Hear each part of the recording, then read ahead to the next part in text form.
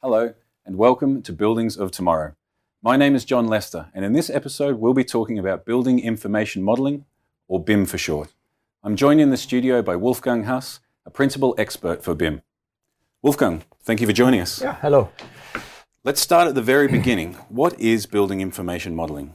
Yeah, building information modeling is not so new.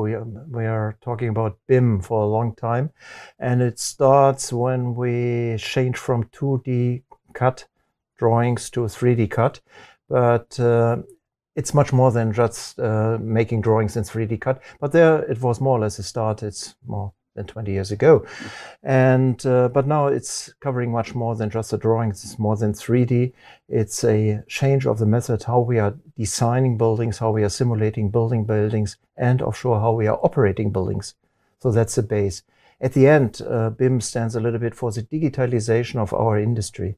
Okay, and what is the difference between BIM and that approach compared to what we do in most cases today? Yeah, one of the biggest changes is that in our industry we are doing the design according to the progress of the building.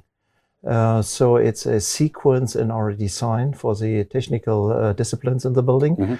So for example, the electricity is designed in an early phase, CCTV cameras in the late stage, and there is no time-wise overlap.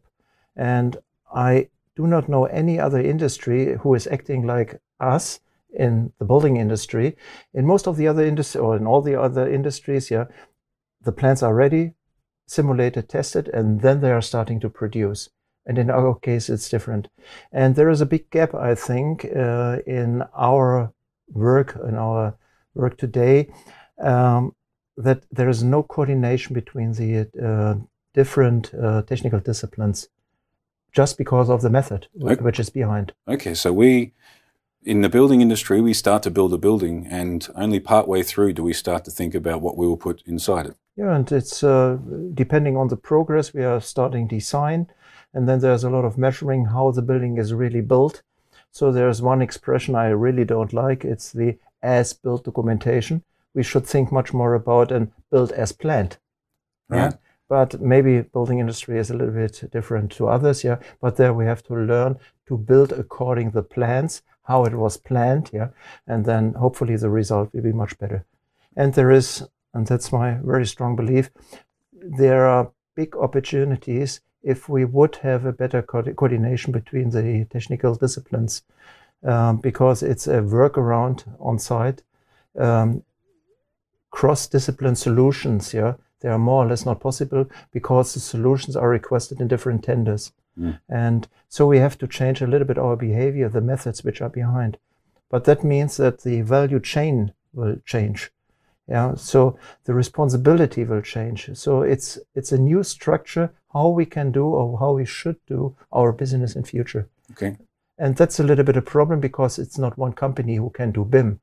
That's the community. That's everybody who is involved in our industry. So it has to be everybody involved. The building has to start to talk like they don't talk today. Yeah. It's a little bit similar like the change of right-hand driving to left-hand driving many years ago in Sweden. Yeah, it couldn't be that one company or bus or truck company makes a change and the others will follow later on. Yeah, it makes no sense. Yeah, this would not work out. Yeah, it will not work. So the complete community has to go this way. Of sure, there are steps possible. So not everything has to be perfect at the same moment, but it's not just one part in the complete chain who can change it. It's the industry in general. Okay, so BIM at its most basic level is a change in the way that we talk and the way that we work together across the entire building, so all of the stakeholders involved. And if we want to make the change, we have to go with this together. We can't change in one part and not in the others. Yeah. Okay. And it's the 2 days BIM or the 2 days pilot projects. They are covering, let's say, the first phase of the design and the construction. This is these are the general contractors responsible for concrete, steel, wood, facades, and so on. So the base construction. And that's covered quite well today with BIM. But there's a lot of static. in this model. And now we are stepping into the technical disciplines. There's dynamic, HVAC systems, security systems. So now we are talking about functionality. So nobody is talking about a concrete wall, about functionality. Yeah. And now intelligent systems are stepping into this BIM world, and we have still no definition in these IFC standards or BIM standards for dynamic processes, for parameters and so on. And now we have to step in there with our technical equipment, with our industries. And find a way to make this work. Exactly. Okay, perfect. Thank you very much for your time. And thank you all for joining us on Buildings of Tomorrow. Please feel free to like, share and comment on this episode, and also subscribe to us here on this channel. We'll see you soon.